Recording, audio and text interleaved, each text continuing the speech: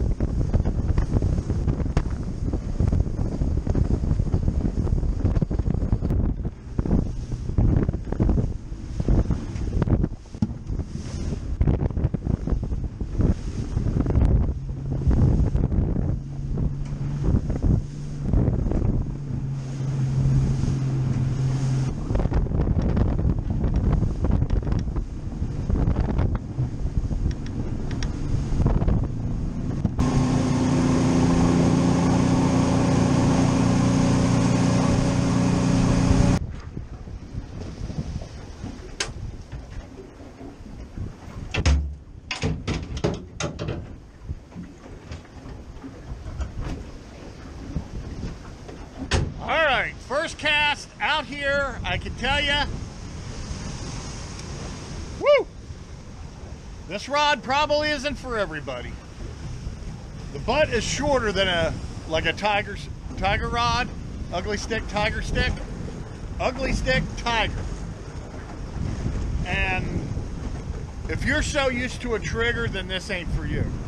Because I do this, I grip my reel, and then most likely I'll go up here to the foregrip.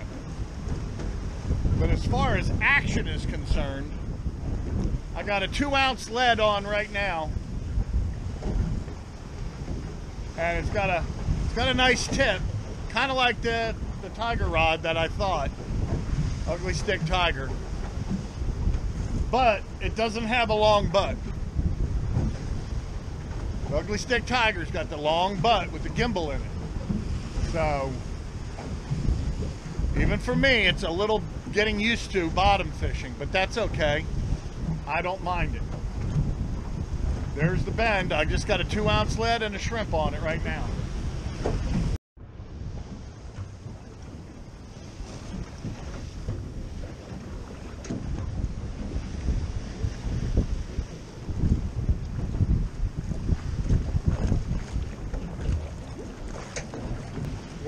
It's hard to even stand up out on the boat out here. I got this swells coming this way, or whatever the hell it is, chop. And all I'm doing is getting croaker bit. And then I chop. See you later. See you later. I chopped the croaker piece, put it down, and then the croakers ate the croaker. So it was a croaker about that big. That's all I've caught so far. Not a real good bend in the old rod. But standing up on the boat out here is not for the average person. Believe me, I know.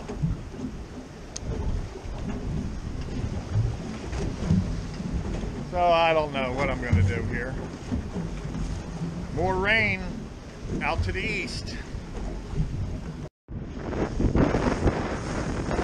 This is some truly crazy weather. Now it's overcast, looking like it's going to rain. Crazy, crazy, crazy. All right, you just may have to see it bend on this.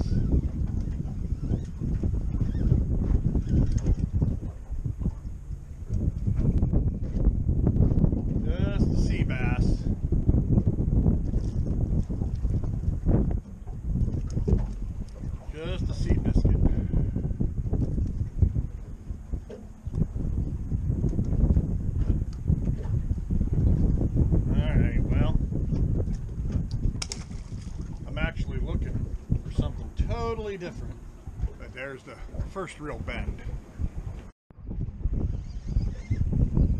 All right.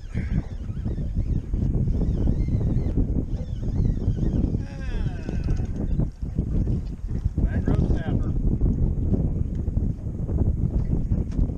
I don't even know how big these things need to be.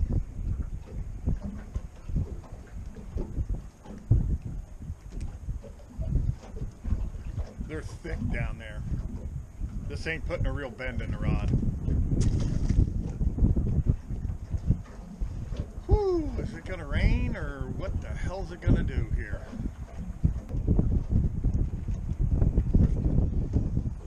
Pitching out there behind the back of the boat with 2 ounces. I do all I can to use the lightest amount of weight. Well, here comes the rain.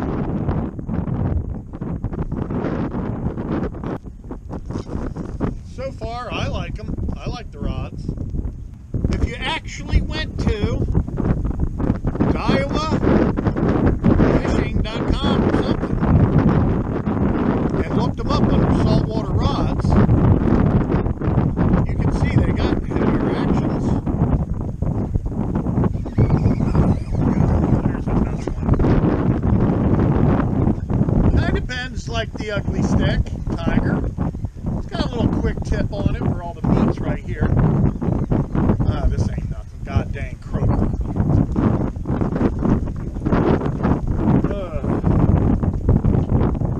Dennis knows what I'm trying to catch here on this spot.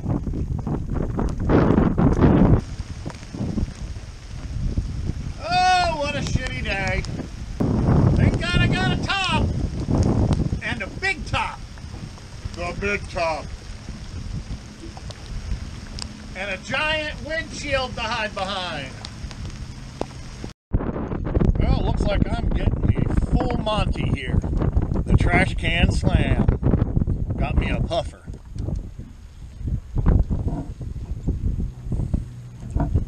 It always amazes me how these guys can swim in this current with that little dinky tail. A smooth puffer. You know what? I know what it is now. This is my 8-foot ugly stick tiger, 2-piece. I glued it together, and this rod is what really reminds me of this. Not the regular bottom or heavier rods. They would refer to this ugly stick as, I believe, as a downrigger rod. But, see that there? That's what it sort of reminds me of. This has got a much shorter grip on it than a regular Tiger, and it's really a light action. I mean, serious light action. This ugly stick 8-footer. I mean, look at this. Look at that. I mean, that thing is bending like there's no tomorrow. See? This is what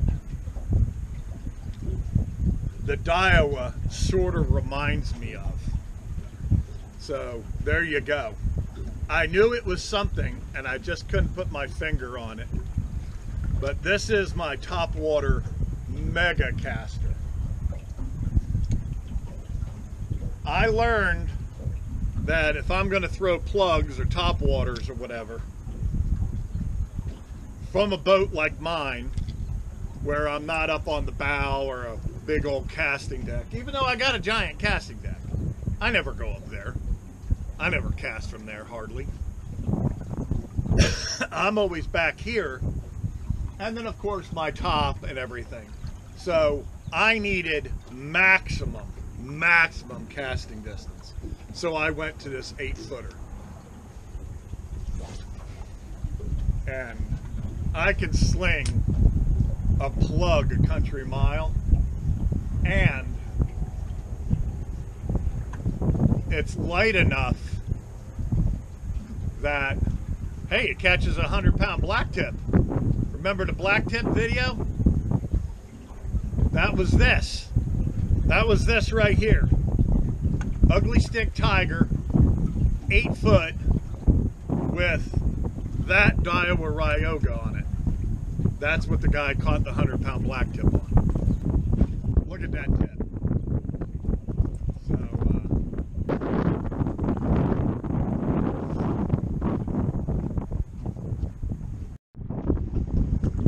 Hey, Orwalk.